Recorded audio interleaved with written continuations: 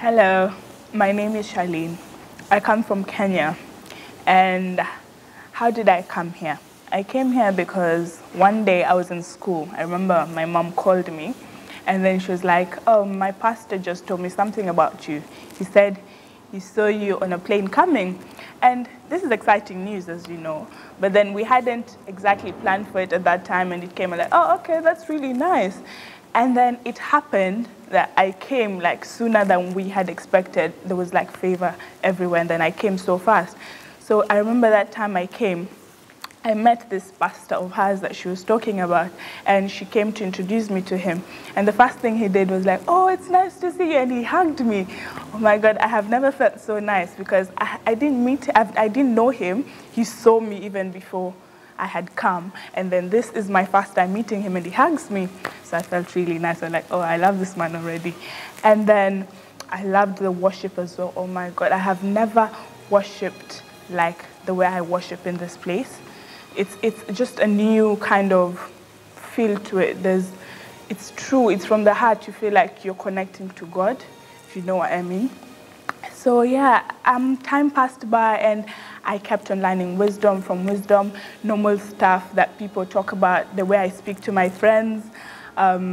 You know, like you have a conversation with your friend, but this time it's with the pastor and you don't even feel it, but there is so much wisdom coming from it, things that you thought normal, and then he gives a totally different look on it, and you're like, oh my God, I would have never thought of it like that.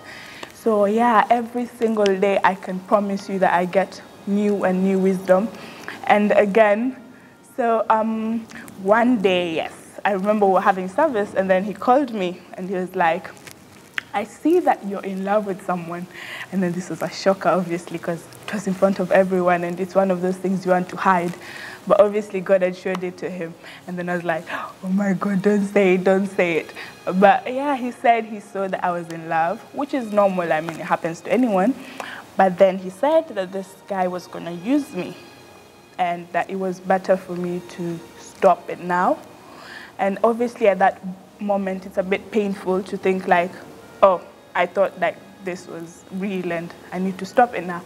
But then with time, I realized that so many things could have happened to me. I could have gotten pregnant. I could have probably not continued with my schooling or anything.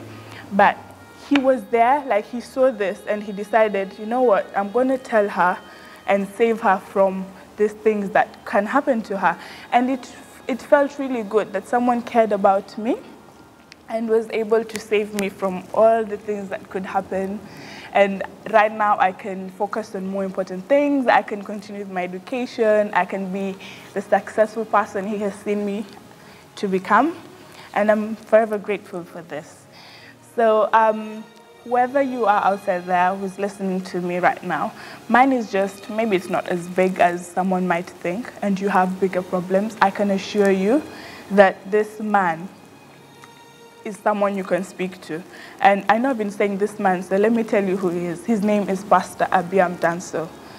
He is a man, and he is more than a man, to be honest. He has been a father to me, and I call him Daddy because he has advised me on so many things, and now I can look at life in a different light.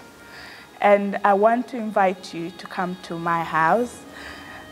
The house that I have found solution in. It's called God Solution Center, and it is under the able leadership of the Holy Spirit and the assistance of my father, Pastor Abbeam Danso. And every time I walk, I always have like this band around my wrist. It's written my Ye Boom, which roughly translates to I am blessed beyond measure. It comes in life when we obviously get discouraged, things happen, but when you have a constant reminder of what's inside you, you can look at life more positively.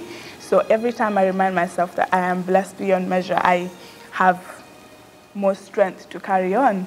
So I invite you to come and be a part of this great family, because it's a family. There's so many young people like me, and we